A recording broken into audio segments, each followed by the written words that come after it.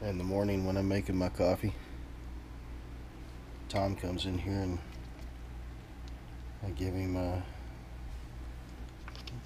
little bowl of cream, and he has coffee with me in the mornings. Don't you, Tom?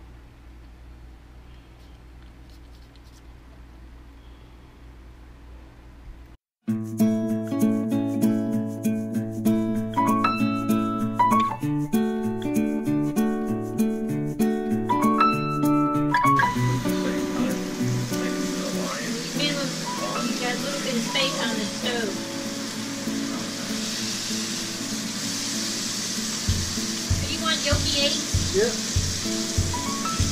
Pancakes. Sausage.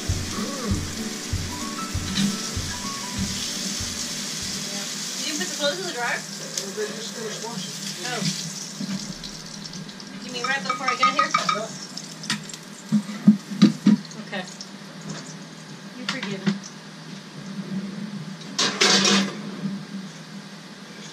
Let me turn this off real quick. Gonna put this in the microwave. Clean the lint trap. There he goes. He's gonna jump into the dryer. We'll let him. I'll turn it on. Look at all that. Look at all that lint. It is a lot of lint. What are you doing? Get out of the dryer. Woo! Hot, hot. Get out, butthead. Don't call him names.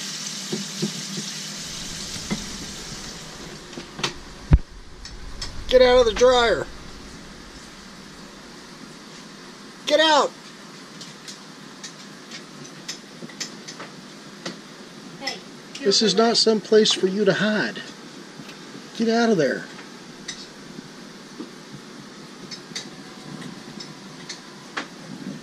Get out, you goofball. You're messing up the bone. That's what I got. Here.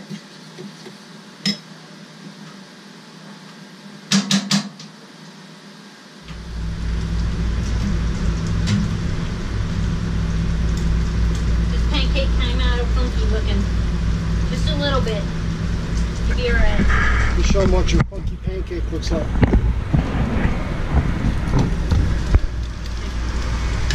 Funky pancake. The pan wasn't hot enough. No?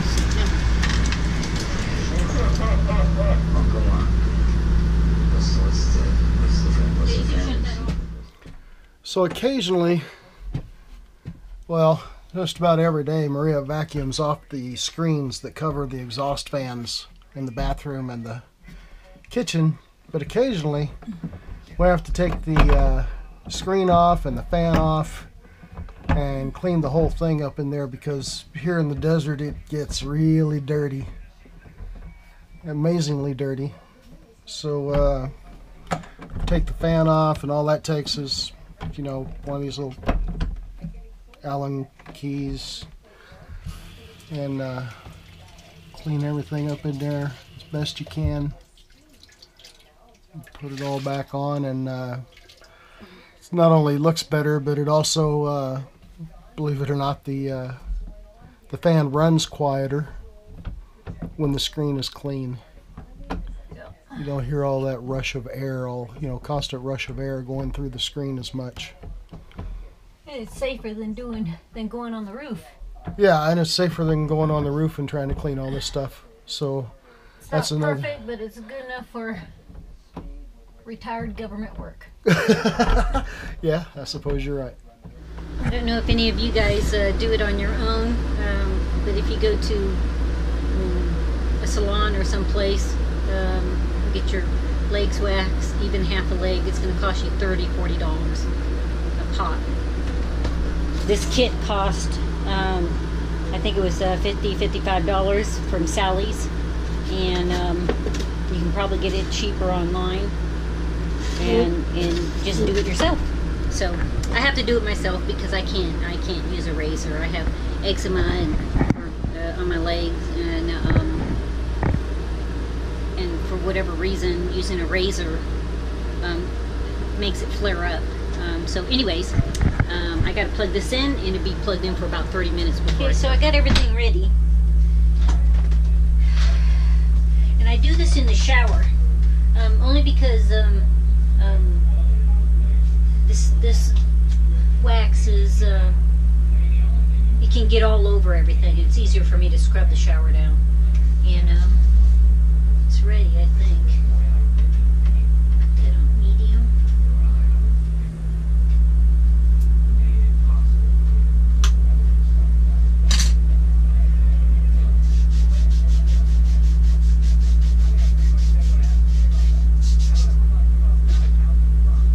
Perfect.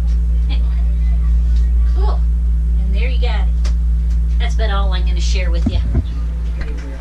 What are you doing? Reading? Yep. What are you reading? Dean Koontz. Dean Koontz? It's the final episode of Odd Thomas novels. See? Uh-huh. It's the final one. I think it's the final one. Who you talking to? Cindy. Cindy here in the RV park down there?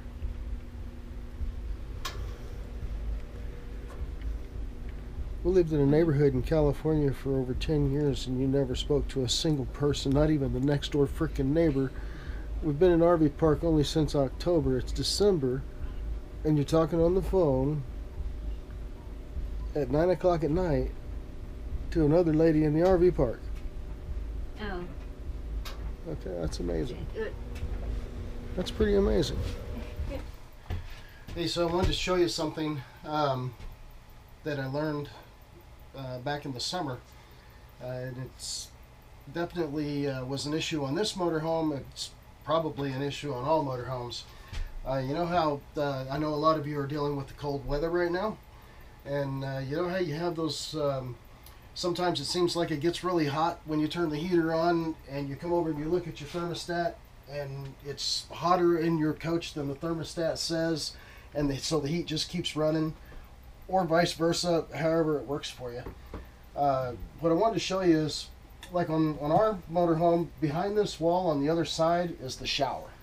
Okay, so the shower head is about right here on the other side of this wall.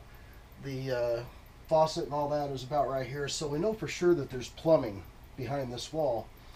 And if you come over here, you can see that you have all the power panel and everything on this side of the wall, so we know that we got a bunch of wire and everything going down.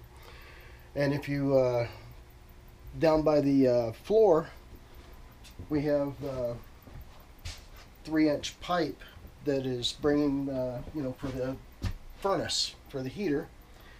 So we know that that's behind this wall.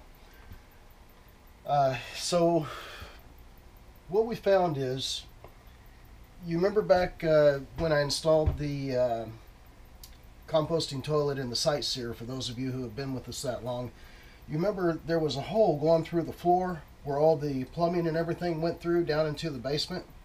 And when I put everything back together, I insulated that hole because I didn't want that cold air coming up into the coach.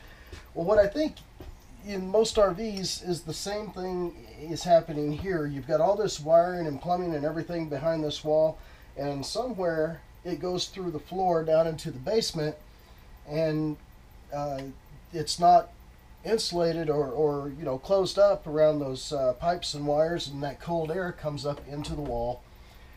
The wiring coming into the back of the thermostat goes through a hole in this wood, and it's just open to the inside of that wall.